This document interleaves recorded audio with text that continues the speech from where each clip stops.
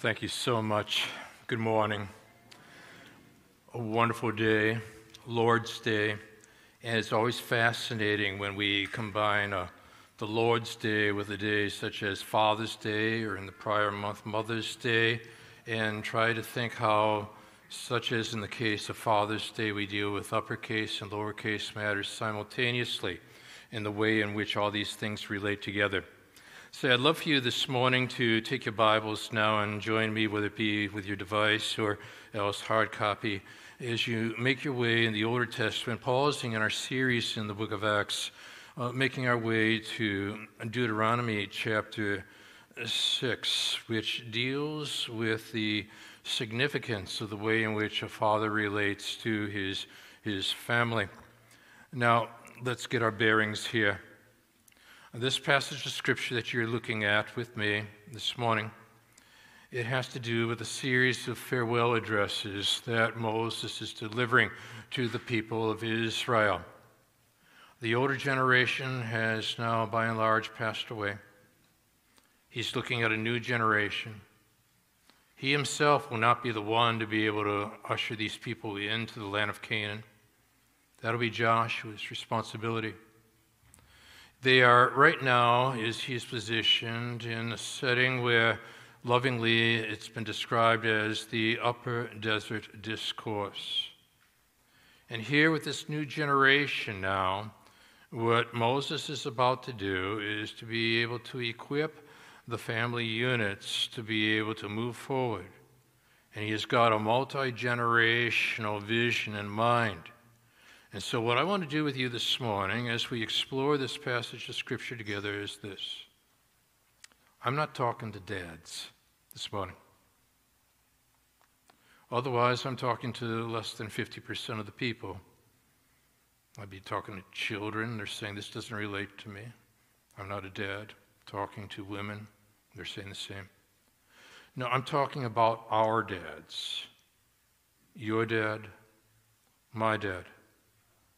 That means now we're talking about all of us, you see.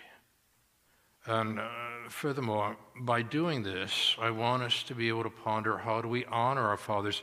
Because isn't it fascinating that in just the prior chapter, Moses delivered the Ten Commandments and, among others, spoke of honor your father and your mother.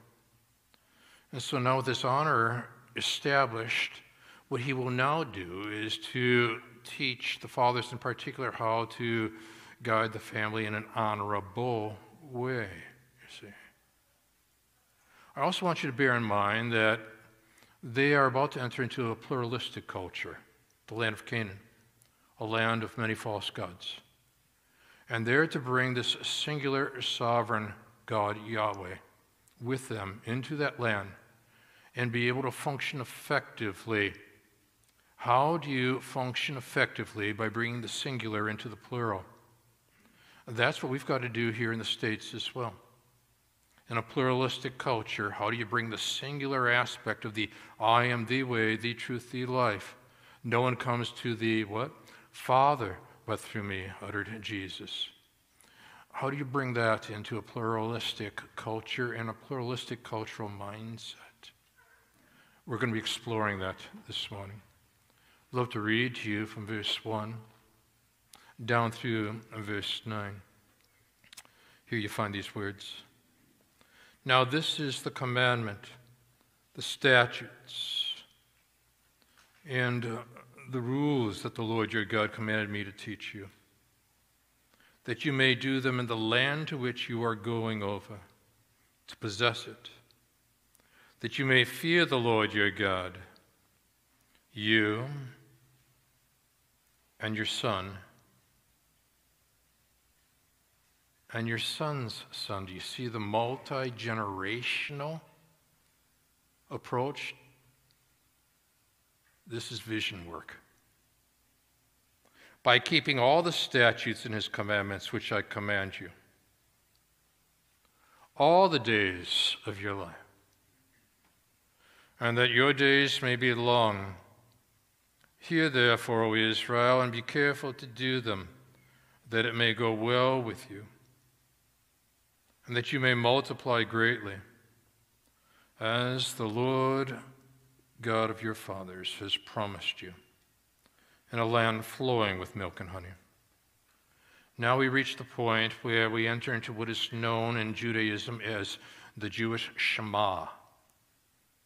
It's prayed morning and evening. It goes as follows. Hear, O Israel, the Lord our God, the Lord is one. And you shall love the Lord your God with all your heart and with all your soul and with all your might. And these words that I command you today shall be on your heart. You shall teach them diligently to your children. You shall talk of them when you sit in your house, when you walk by the way, when you lie down, when you rise. And you shall bind them as a sign on your hand, and they shall be as frontlets between your eyes.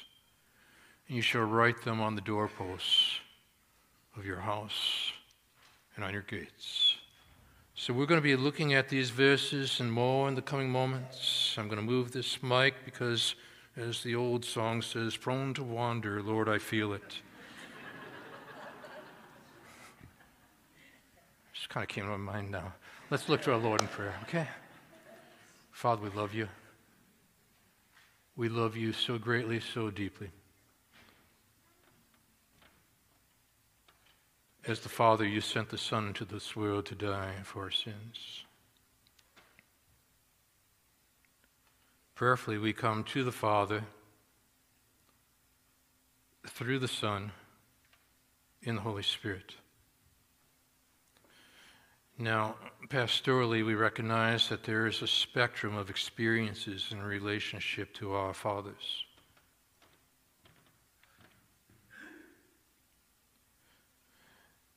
We embrace, Father, the totality of life, and we realize that at the same time we are dealing with fallen humanity when we talk about earthly fathers, but they are to be representatives in their fallen state of the sinless one, our Heavenly Father. And no matter if they are with us or no longer with us, we need to honor them, find ways to reflect upon what it is that we saw, what it is we can learn, how to transfer all of this into the way in which we function effectively in 2021 and beyond. These moments are important. So we're praying now once again that you would warm these hearts, engage these minds, shape these wills. We've come here again now to see Jesus and Him only.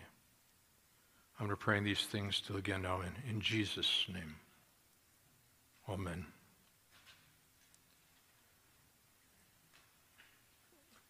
Late in the evening of the past few days, after a meeting, I did what comes natural to me, turned on a ball game. And the commentator is talking about how much pressure it is for the parent to watch a young man on the pitcher's mound throw balls as well as strikes. And I was thinking about that because of an experience that I had years ago where my youngest was on the mound, Benjamin.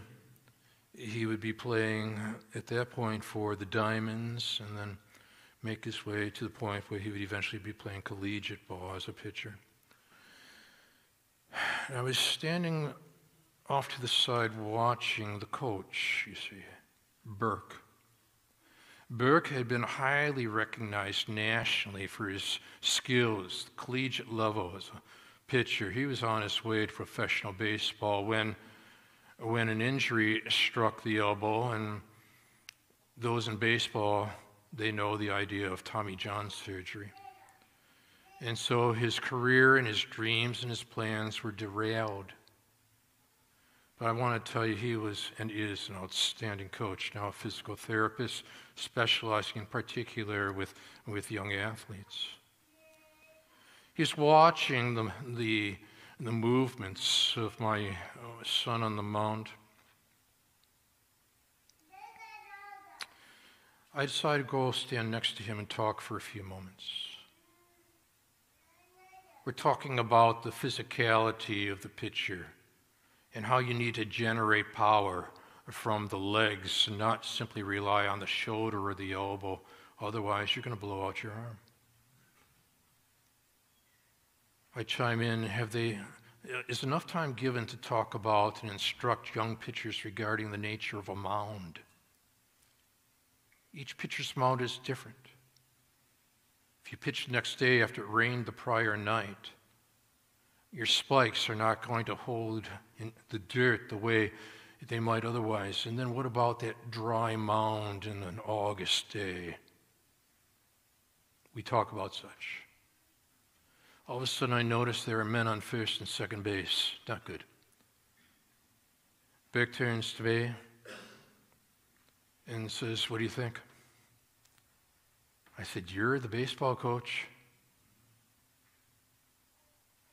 And he smiles and looks at me and says, "But you're the life coach."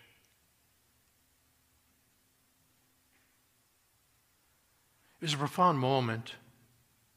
I went back home and simply jotted that little experience down.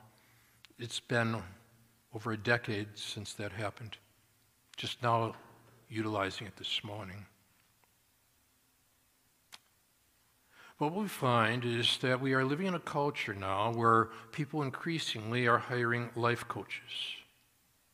What's a life coach?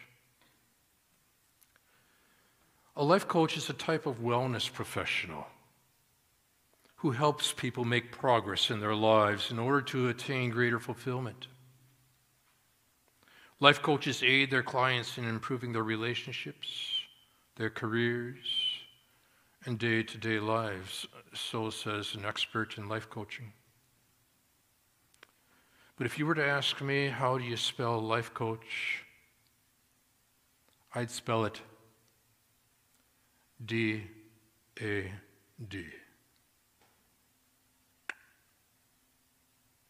What I'd love to do with you for the next few moments is to explore this idea of the Father as the life coach. Bearing in mind that we're dealing here with Moses, who has seen the better days of his life and is now passing the baton on to the next generations, plural. And there's Joshua just off to the side, most likely, his right-hand man, who will be taking over Moses' work. For you see, when God buries the workman, he does not bury the work.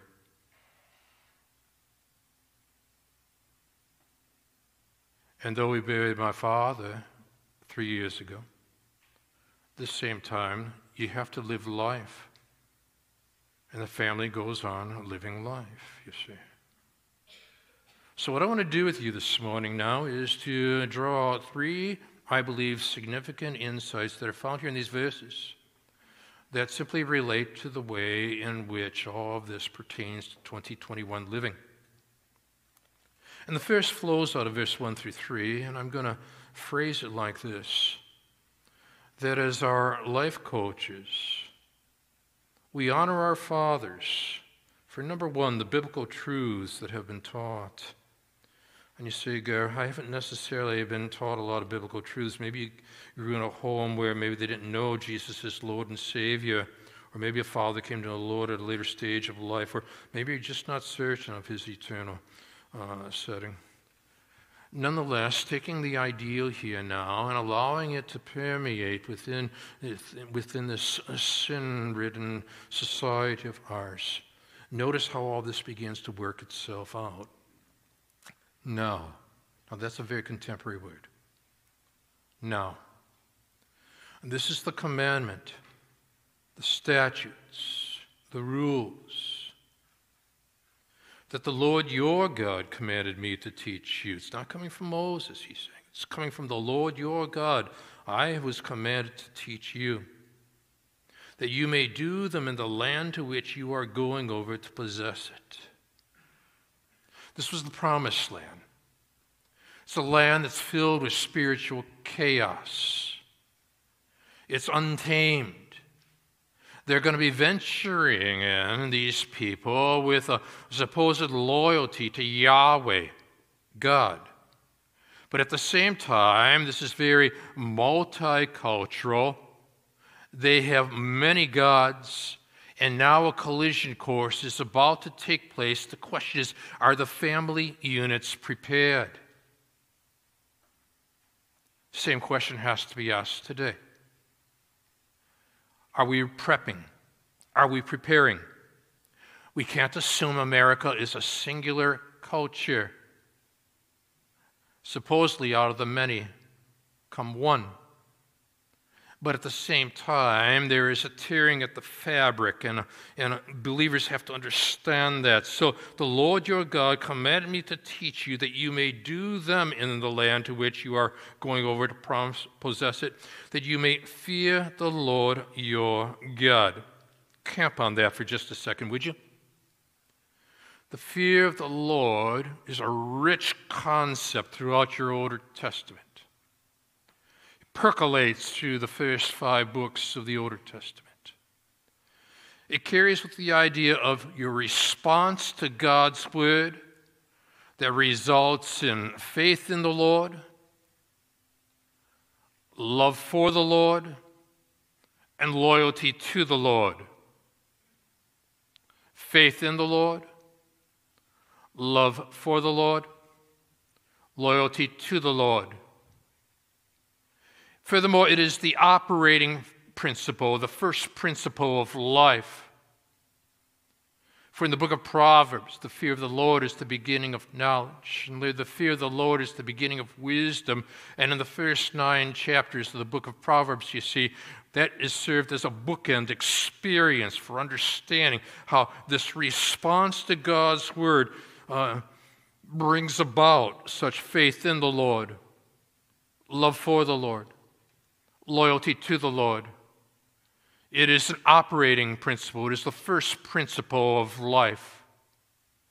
And so we don't get ahead of first principles, do we? And so now, keeping first things first, this is how Moses wants to use as a starting point for moving forward into that land. That you may fear the Lord your God. But furthermore, and you're still in verse 2 with me, notice that this is a multi-generational visionary. You and your son and your son's son. How does this relate to today? Let's say a father is speaking to a particular child. It doesn't matter if the child is 5 or 35. Never assume that this conversation is meant for a singular generation. Never assume that what is being communicated at this particular point in time is meant for that and that time alone. View this as an avenue for future generations. What will this child recall when the child grows up into manhood or womanhood? This is not a reservoir of truth. This is a channel for truth. And so always assume that the message of today is to be translated into a ministry for tomorrow, where they take perhaps a memorable experience, and now they've got to figure out, how do I take the truth that was gripped within that experience now and transfer it into my own personal future? Reservoirs? No. Channels? Yes. You and your son and your son's son, collectively daughters, by keeping all his statutes and his commandments, which I command you all the days of your life, that your days may be long. Sticking with this whole idea, if you forgive me for all the sports imagery. Special moment. September 14th, 1990. Never happened before. I saw the game. Late in his career, Ken Griffey Jr., Sr., who had been a key member of the World Series champion Cincinnati Reds years before, was signed to play for the Seattle Mariners.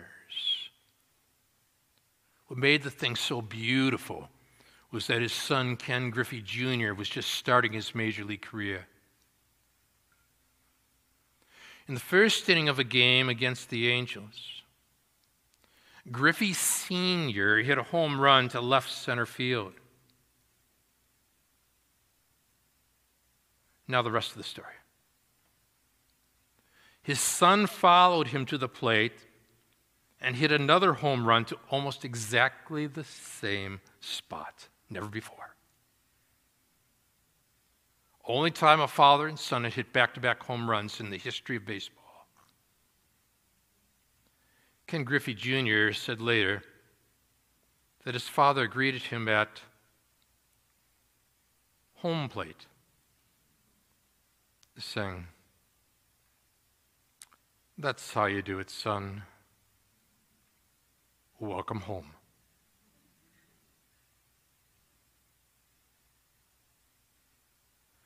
Israelites are about to enter into homeland, promised land.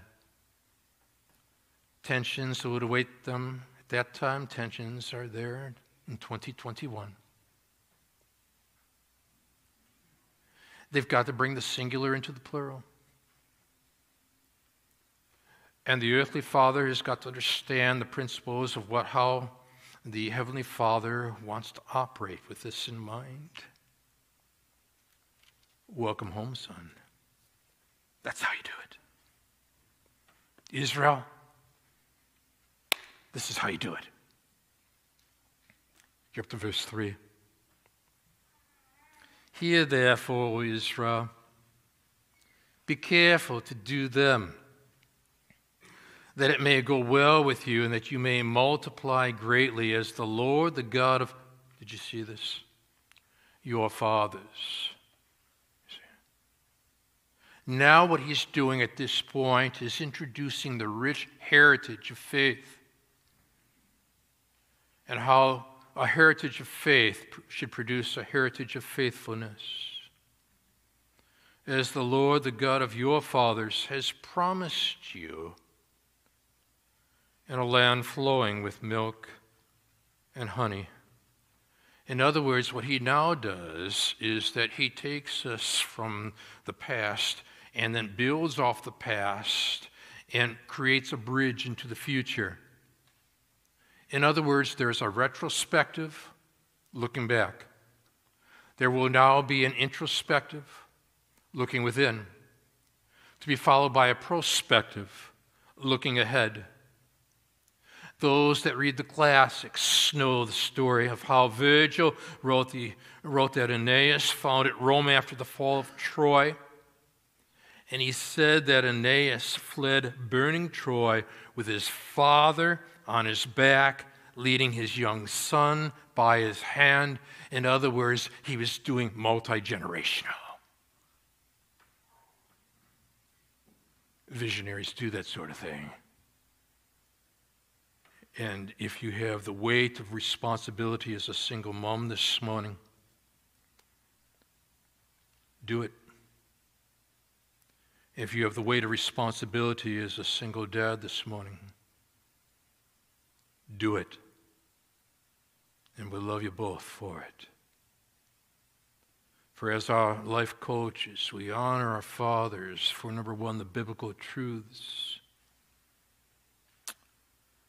that have been taught.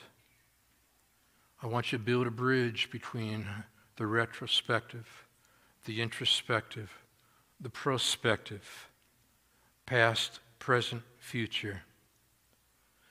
The past, hindsight. The future, foresight. Put it together, and what do you get? Insight. Insight. And you're building a bridge from the text of God's Word into the heart of that next generation or generations, you see. As our life coaches, we honor our fathers for, then first of all, the biblical truths that have been taught. And if you're having trouble pondering what truths might in fact have ever been taught, look at the way in which God worked in, around, through, for all the various angles, draw insights, pass them on. You're on to the second insight.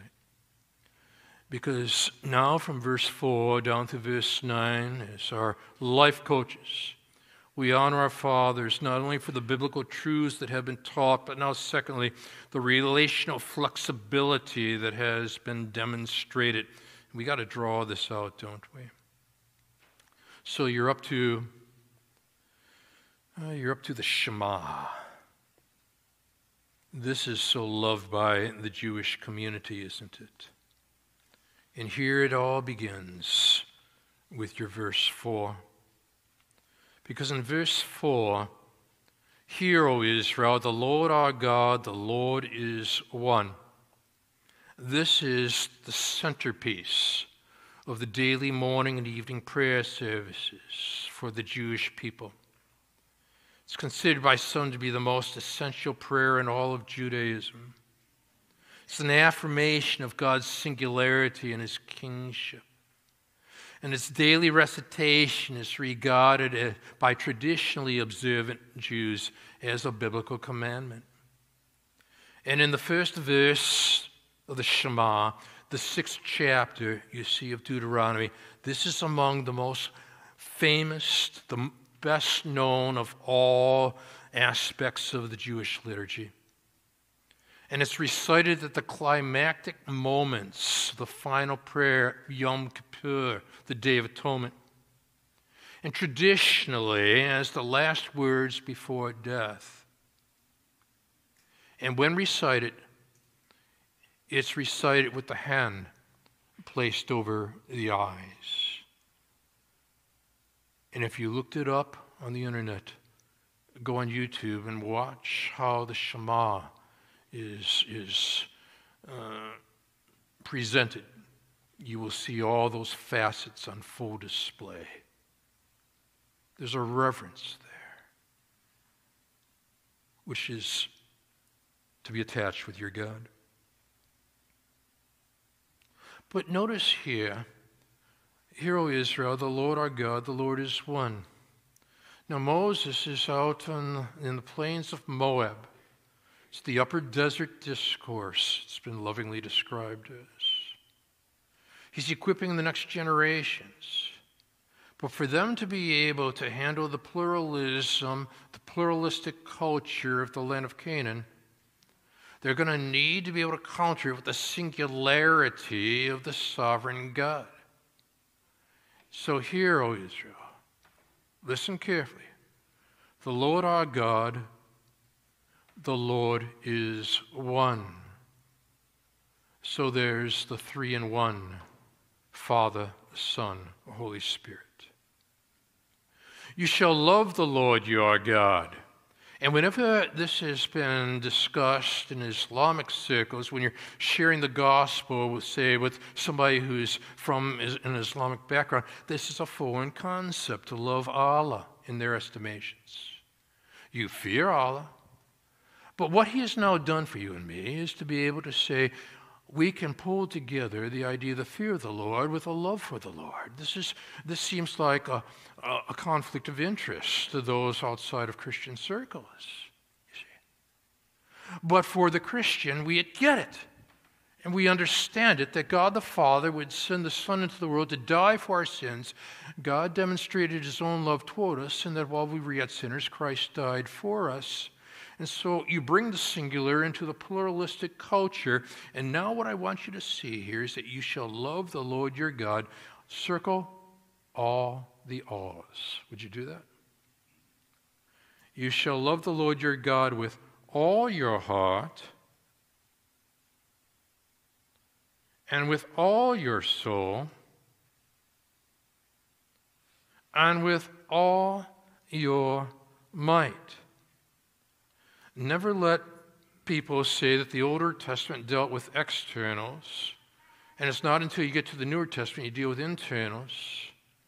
Because what we see here is that this is very consistent with the way in which the internal shapes the externals of life. God, when dealing with Saul, would say, "But now your kingdom shall not continue. The Lord has sought out a man after his own heart." We know who that's going to be. Because later when Samuel came looking for a king in the setting of Bethlehem, he thought he had come across